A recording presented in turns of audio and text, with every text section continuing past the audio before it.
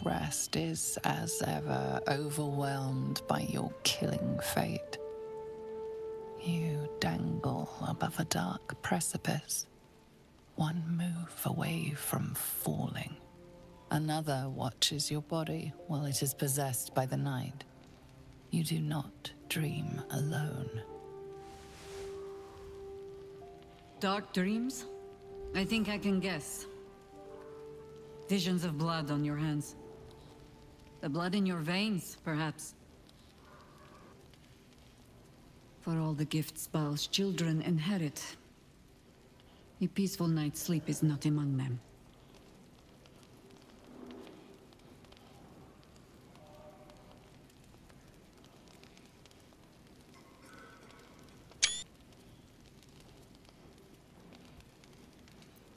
The dreams alone do not concern me. It is what waking deeds they might inspire. Are you truly your own master? What is it you feel when Father's dreams come calling?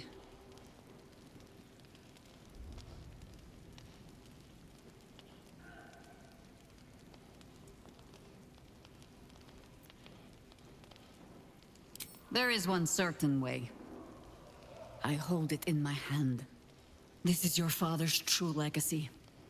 Not his children, but the fear they plant in us. The savagery it blossoms into. In another time, with another of your kind, we found a better way. I would dearly like to find it again.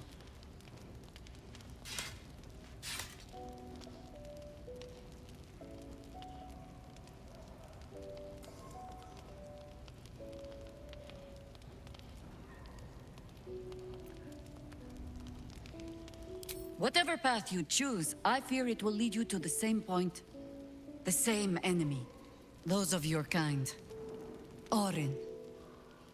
I am sure you already know that so long as she lives, she will never stop hunting you. It might be that you have to turn and face her. You cannot change that. All you can choose is how you meet her. As another bloodied child of Baal? Or as yourself? All I can offer is the promise that, should you choose to do so, you will not meet her alone. For now, take what rest you can. I will watch over you this night.